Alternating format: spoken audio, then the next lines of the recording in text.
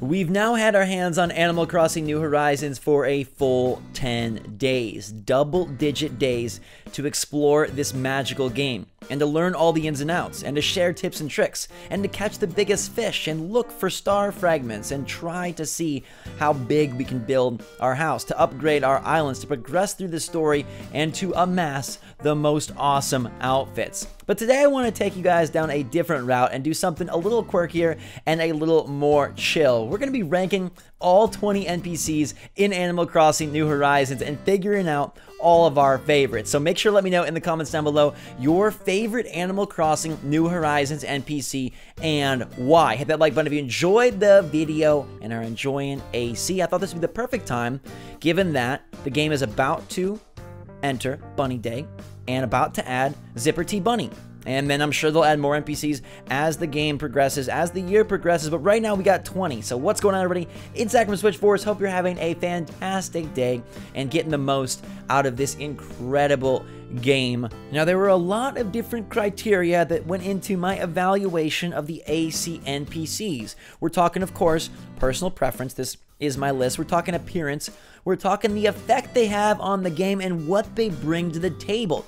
So if they're a cool NPC that brings something cool to your island, that definitely gave them so many more points. Because some of these NPCs kind of just are there. Some of them have their whole own gimmick, or even their whole own store, or even their whole own tournament, which is really freaking awesome, and that definitely factored in. So it makes perfect sense that number 20 is Tom Nook. He is the debt collector.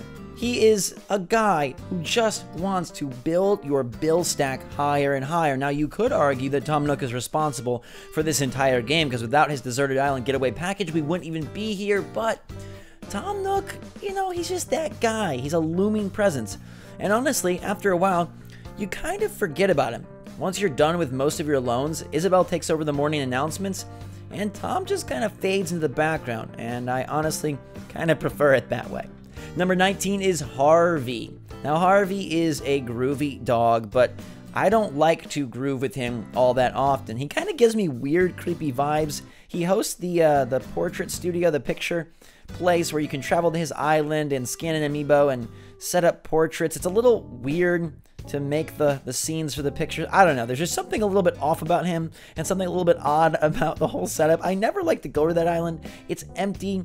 There's like this eeriness to it. I don't have any of my Animal Crossing amiibo with me.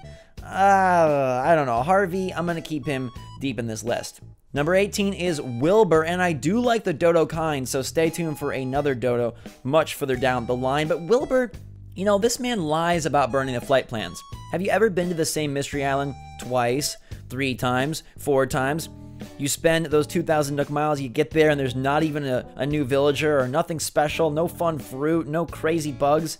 Wilbur claims that he's taking you somewhere brand new, one of a kind, but I think he's running a little bit of a scam. Also, his deep voice sometimes creeps me out, and I do like his pilot sunglasses, but I'm going to put Wilbur at 18. Now, from here on out, like, all these guys are pretty darn good, so it's a little hard to rank them, quote, low, because they're all fun. Number 17 is Mabel.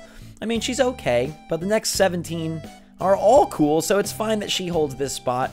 Mabel is just, I don't know, she's the main sister you talk to, but I feel like she has the least overall charm. I love her shop. I check it every day, and you should do the same because they restock with new cool stuff. I'm always finding like vampire outfits, pilot costumes, power suits, hockey masks. It's wonderful.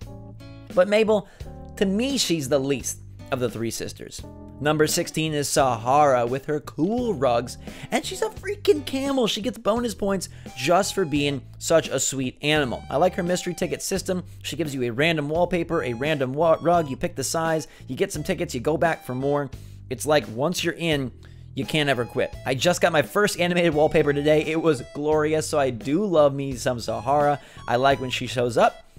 She just isn't as cool as Timmy Nook, number 15, who is the less cool brother. He is related to Tom Nook. He's his nephew, so I don't know. Maybe he should have been further back in this list. But Timmy is the main man in charge. He kind of runs the show. He's a cute little raccoon. I think he just loses some luster because of his uncle. Number 15 is Label. Now, she's a little full of herself, but I love her special designer gear, and I think it's a pretty fun encounter when she shows up and says, hey, give me a cute outfit. Show me a comfy outfit. What's a work outfit look like for you? Now, I don't know how intense the system is, but I always try to run back home, check out my wardrobe, and find something that's really gonna work for Label. And then she mails you some goodies, and it's a pretty cool system. Like I said, she's a little arrogant, and it's so sad when Sable says, "Why doesn't Label come work with us?" And Mabel has to console her. So kind of got a little bit of a dark mark on Label for leaving her sisters, but hey, she's a brave girl going out and trying to live her best life.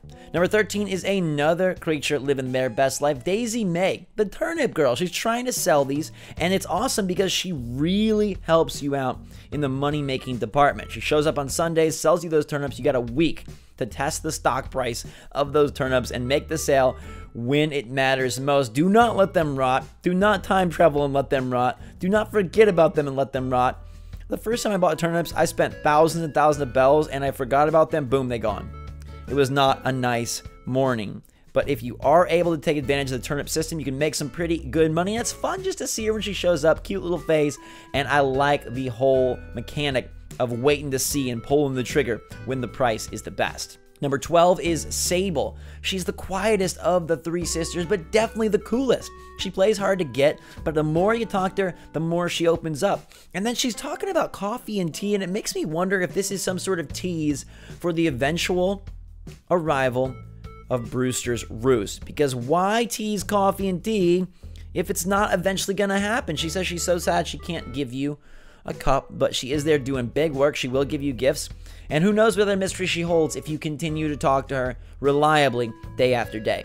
Number 11 is Isabel. She's a classic. I love her a lot, but she just does the morning announcements, and she repeats her jokes about television, crossword puzzles, and the likes day after day after day. Also, she's never announced a meteor shower for me, so I've got that held against her. I don't know. I've never been the biggest Isabel fan. Call me crazy, but there are 10 other NPCs that I do appreciate more.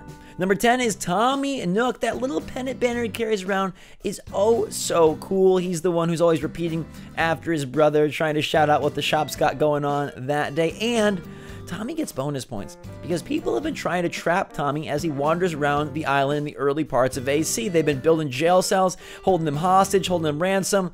That's not cool.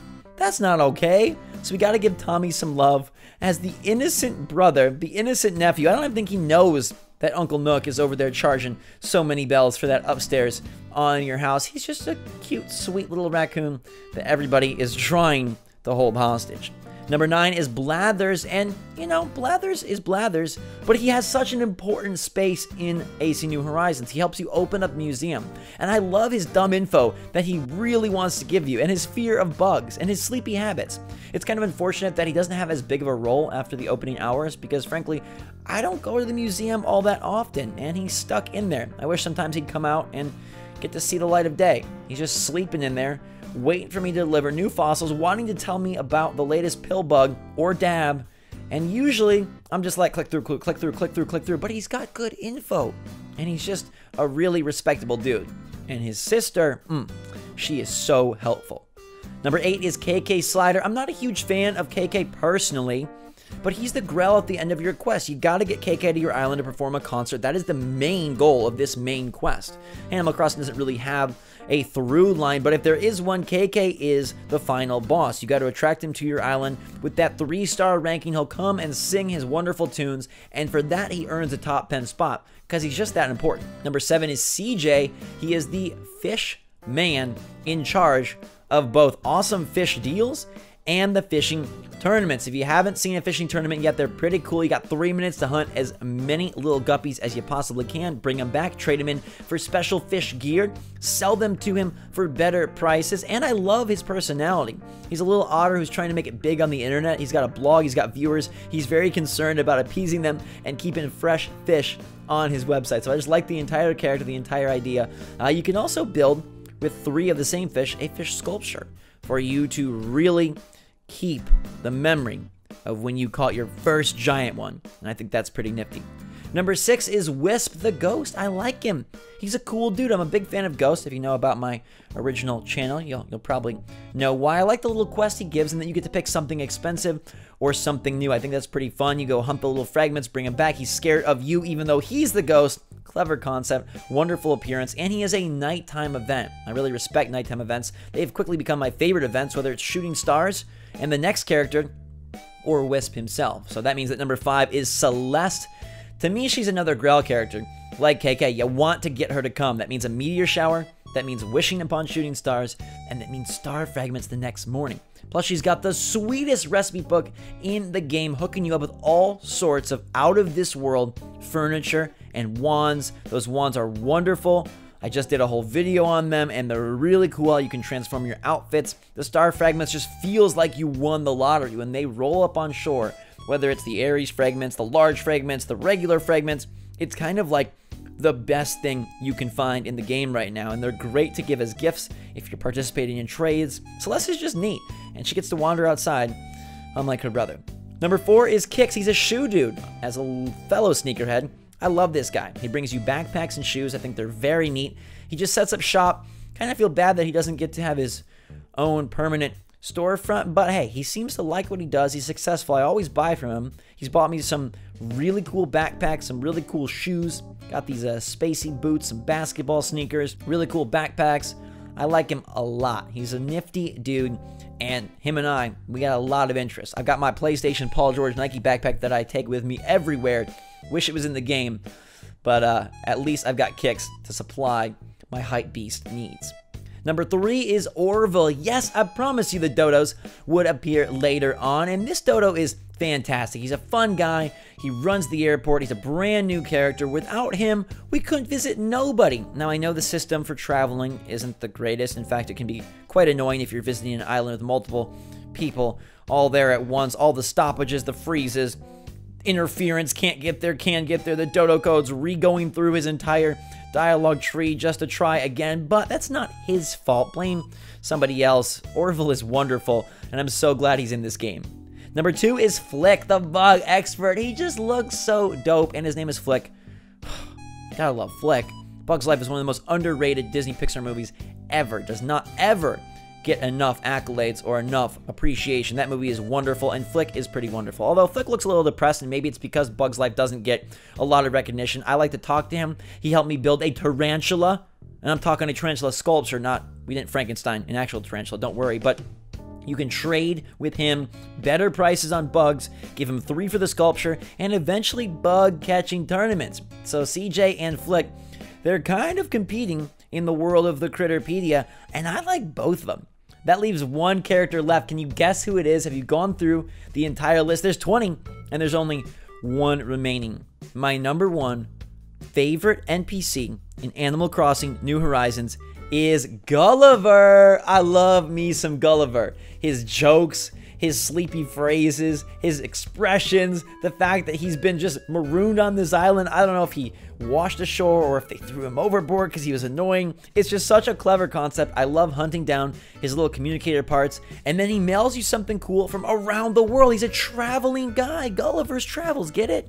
It's great. I think he's fantastic. I love him so much, from his appearance to his effect on the game. And he's got like those really just clever one-liners. And he, like, last time I met him, he thought he was in outer space. It was just fantastic. And he is just a wonderful, wonderful dude. And I love that he keeps coming back, keeps getting washed ashore. What is going on in his boat? I'll never understand, but I'm so glad that he decides to rumble and tumble his way to my beach.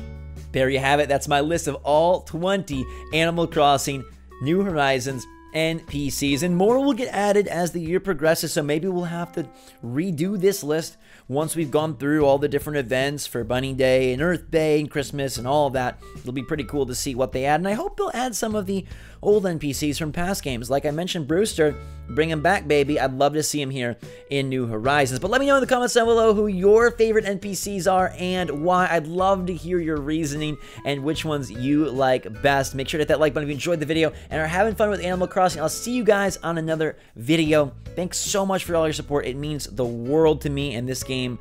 It's just been a wonderful 10 days. So here's the next 10, the next 100 rather. Make sure you guys are staying safe out there. Wash your hands, stay home. Be good to yourself and others. Feel free to join the Discord, Switch Strong, link in the description. And until next time, thanks again, everybody. SwitchForce out.